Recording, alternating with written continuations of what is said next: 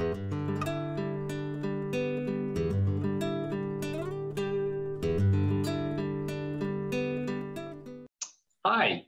and welcome back to Frank and Mary here in Ashland. This is the fall edition. If you don't know me, my name is Arthur Bergeron. My day job is as an elder law attorney at Myrick O'Connell, where I do nothing but elder law. But this is not about elder law. This is about my friends Frank and Mary. If you've been to the senior center, I've done a lot of presentations.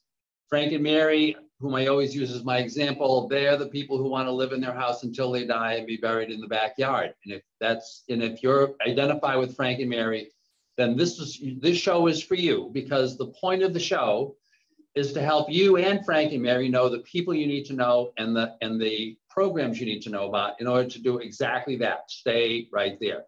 Now, some folks know me. It seems like everybody knows my co-host, Steve Mitchell, whom I had convinced to do this show a couple of years ago, and we've been doing it ever since. Steve, welcome back.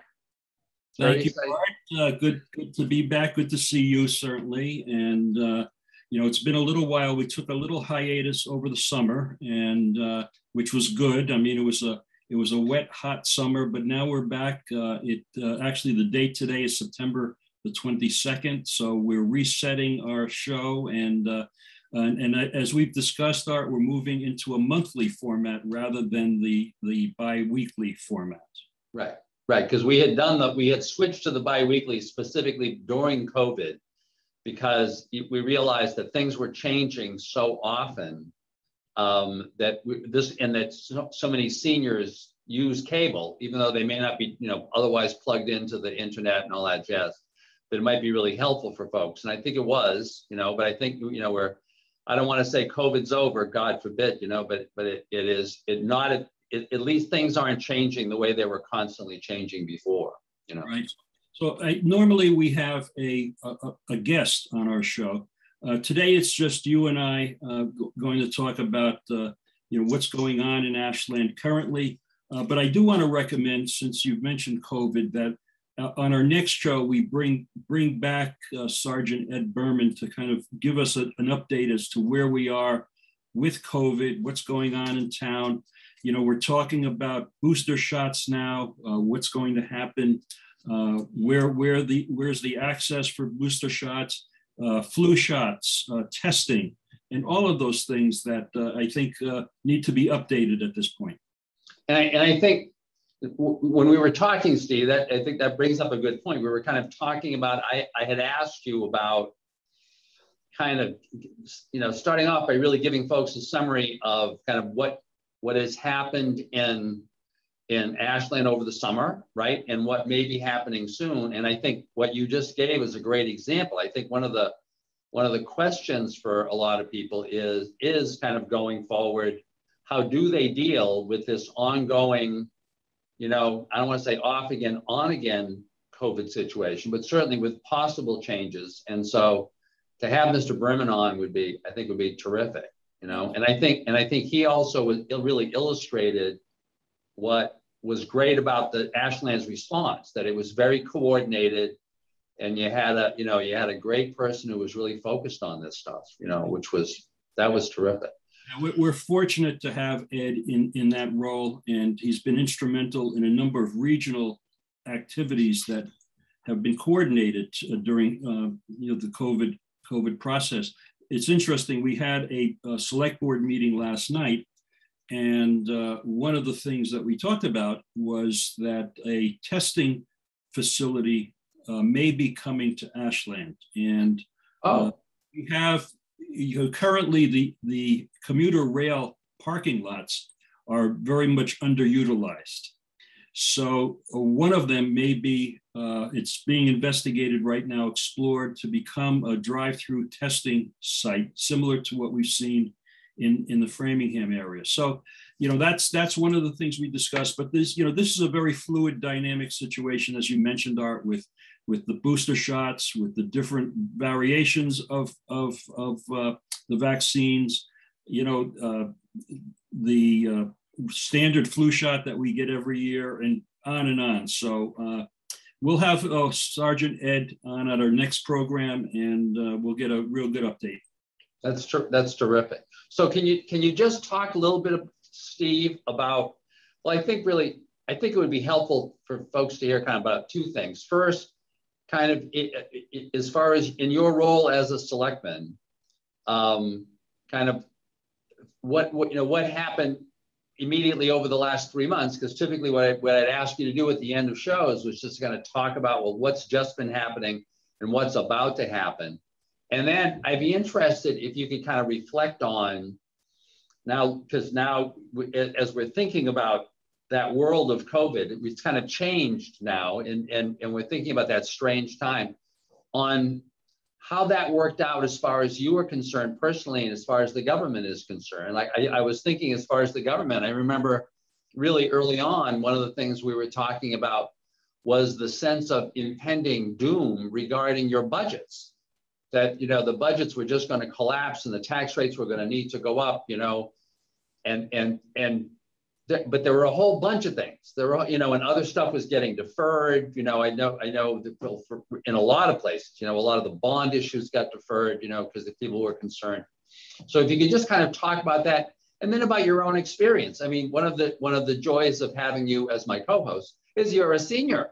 So, so you kind of get it, in terms of identifying with the issues that certainly I've gone through, and that, all my clients, I have no clients.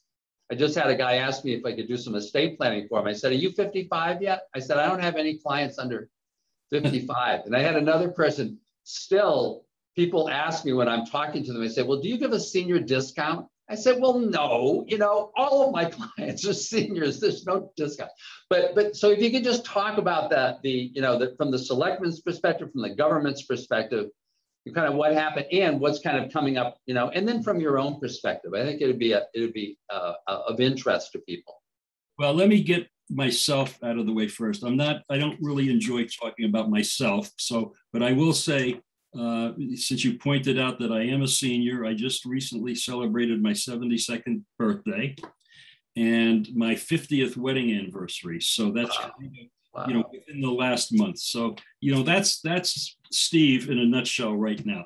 But let's talk more about what's going on in town. Let's reflect a little bit back when we first were confronted with the issues of COVID, and I think we were all thrust in a situation where we were, and I don't want to use the term, left on our own to decide our own fates, but, I think every layer of government was struggling to accommodate this and to work through this. And, I think in retrospect, I think Ashland did a particularly good job of coordinating the programs and services that we needed to accomplish, not just with the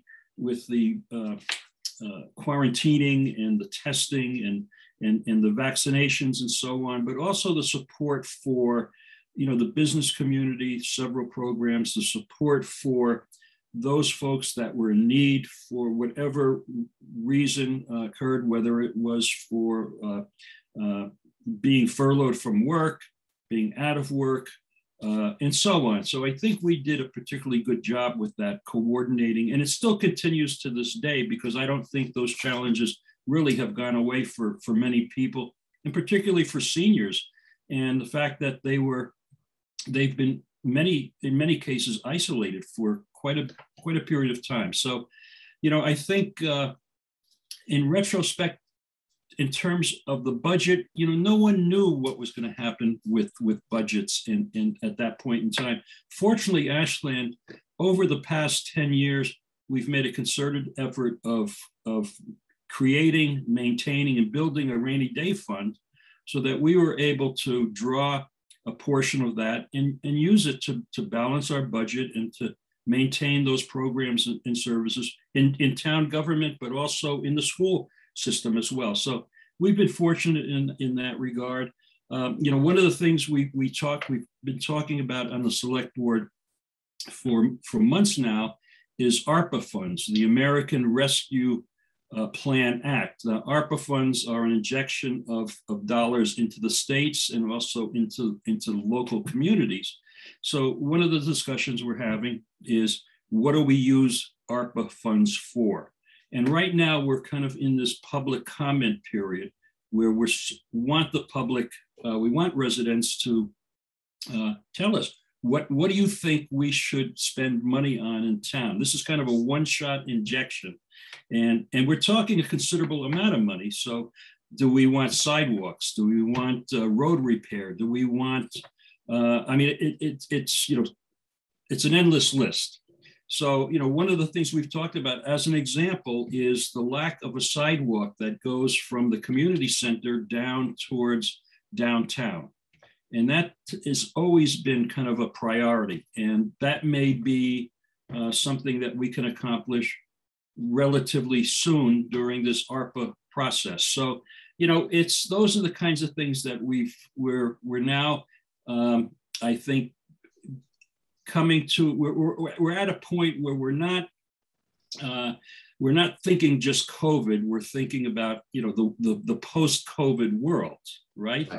And you know, so what's happening at the community center, or as most people call it, the senior center, is, you know, the life is starting to come back. You know, the programs and the services, the exercise programs and the card games are starting to come back. You know, the programming staff, the support staff are actively engaged. The community center is open.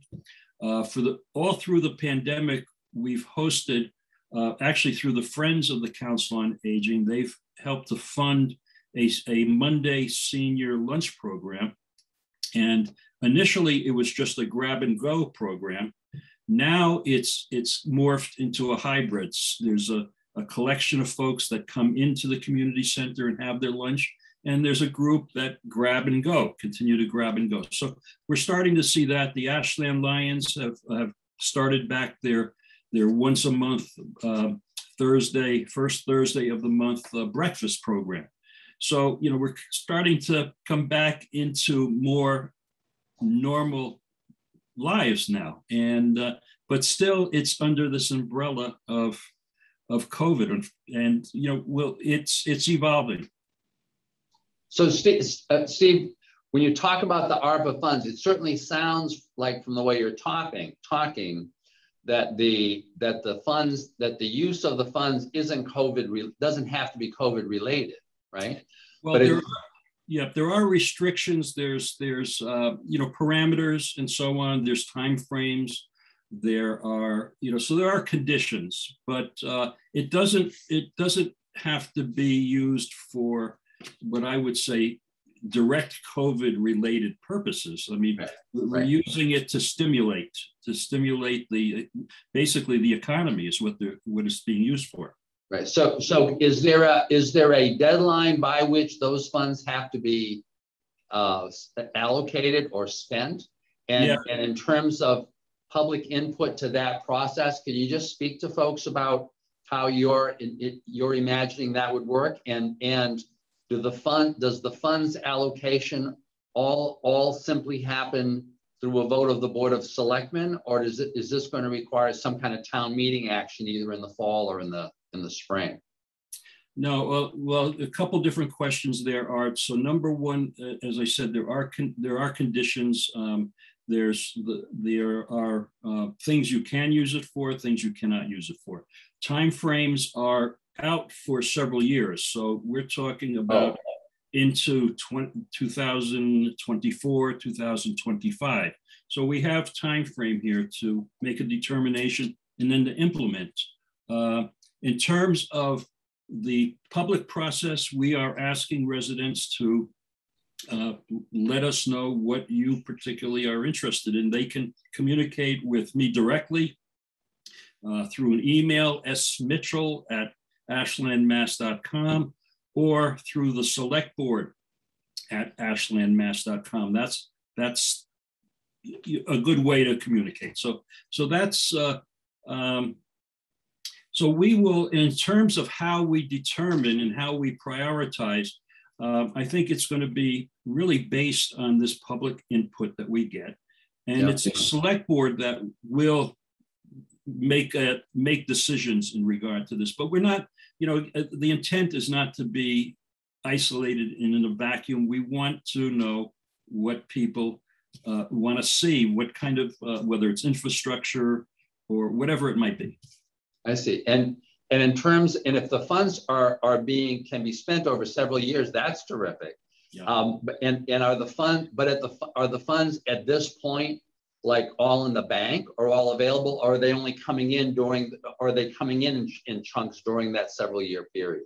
My understanding is that it's not in the bank yet, but they will come in as a lump. And checks in the mail. The check is in the mail. That type of thing, right? You know, we're dealing with the federal government at this point. So, you know, it is. You know, certainly, I think it's going to be an important component in really improving a lot of the infrastructure in town. I think, or has the potential to do that. And you say it's a substantial sum. Can you give me an order of magnitude of what substantial means in that? You know, talking the federal government, you could have a lot of zeros in those checks. You know? Well, it is now. You know, they're sending these checks all over the country. So, but it is in the millions.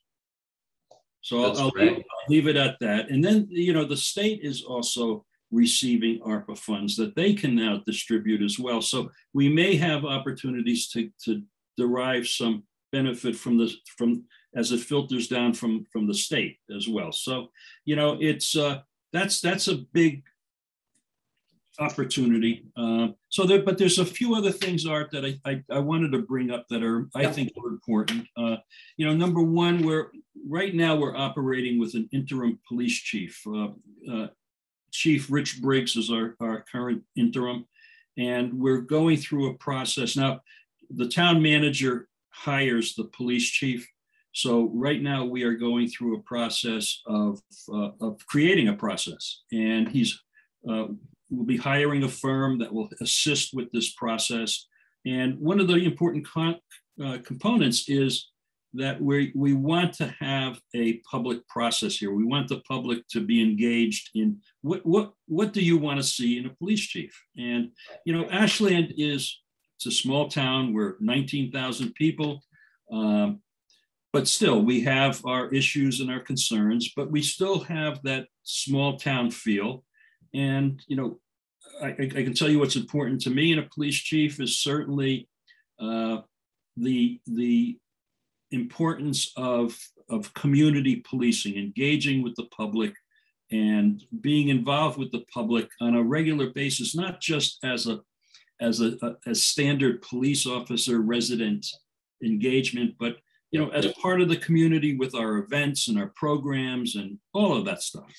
So that's a big thing, and that we hope to see over the next several months, this process of hiring a new police chief.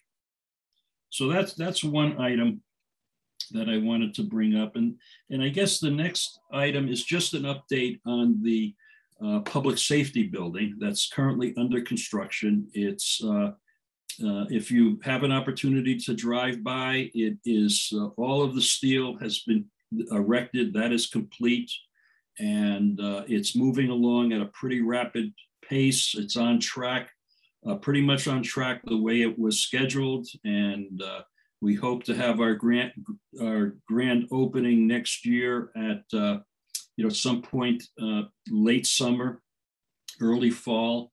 We just had a what they call a topping off and beam signing ceremony, where the building committee was able to sign the last beam that was put into place. Oh. And so but it's moving along pretty quickly, and so we're very pleased about that. That's great, and I know that had been your baby. I remember our interviewing both the police and the fire chiefs before town meeting happened, you know, and once again, just to keep, I think one of the purposes of the show is to keep really people familiar with kind of if there is something big that's going on, to give seniors especially a chance to kind of see it through. And but I know things were sounding pretty bad in the existing facility. So this is a thing. I think, you know, clearly it was a need, a long-term need. The other thing I just wanted to bring up is just stress that the community center, the senior center, is open. They're providing programs. We're getting back into some of the lunch programs. In fact, I'm not sure if this is going to air in time, but we have a senior barbecue sponsored by the Select Board, the Council on Aging, and the Community Center. That's scheduled for Monday, September the 27th. And, so we're starting to become more normal. And so we just want to encourage residents to reach out if there's an interest. There's lots of programs, lots of services. Art, you've talked about your services at the community center, and you might want to just touch on that quickly while we're here. I was just going to say I think COVID it's taught you a lot. It's taught me a lot, and so I've been staying in contact with Joanne Duffy, and we're looking at one of the things that we did, as I had always had regular seminar presentations at the senior center, which we stopped during the year or during COVID.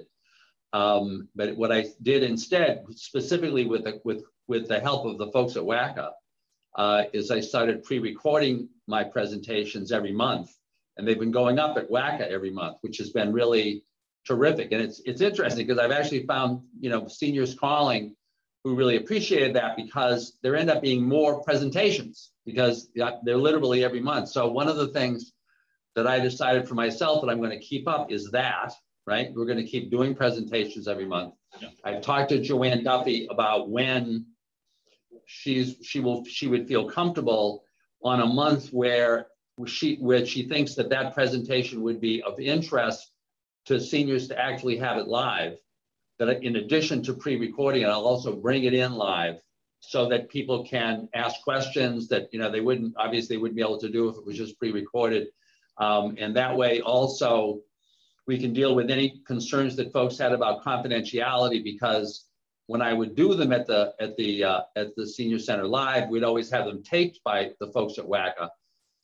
But as a result, some people would occasionally be concerned that, I don't want to be on film and blah, blah, blah. So I think that's going to kind of take care of that. I know that, I talked to Joanne about, I know we had always, for a long time, I had done legal advice at the senior center, and that will be coming back shortly. I can't recall it shortly, right? When we'll be doing that once a month. But I think that one of the things, but just as a general observation, Steve, I think one of the things that I really came to appreciate during this time, because I deal with nothing but seniors, was the way that seniors came together over all of this, right? And that probably, the great takeaway going forward for seniors, no matter what your health, right, no matter what your abilities, is that as seniors, we're kind of all in this together. And you saw so many great instances during COVID of people reaching out in their neighborhood, as well as volunteering for kind of some town-wide stuff, but probably most importantly in their neighborhood for people who they knew were just really isolated as a result of all of this, right? Yeah.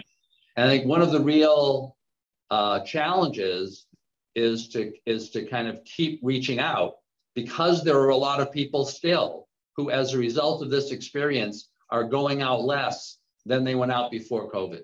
Yeah, I think it's important, Art, to that's a great point. I think it's important to acknowledge, the staff at the community center. I'm thinking about, Candy Wilson, who's an outreach coordinator, Jennifer Wolfing, who is a social worker. And, these were busy times for these folks, trying to make contact and make sure that there was support where it was needed. I mean, there's a core group of very active seniors that spend a lot of time at the community center, but there's a bigger collection, a bigger demographic of seniors who don't. And, I think one of the challenges we have, and I think one of the points of the show moving forward, is try to make that connection and encourage, more engagement. Exactly. And I hope that we'll be able to do that moving forward and maybe get some of those folks to come on, right? So Steve, thank you very much for doing this. Okay. Folks, thank you very much for watching. We'll look forward to seeing you on the next installment of Frank and Mary here in Ashland. Thank you very much. Thank you.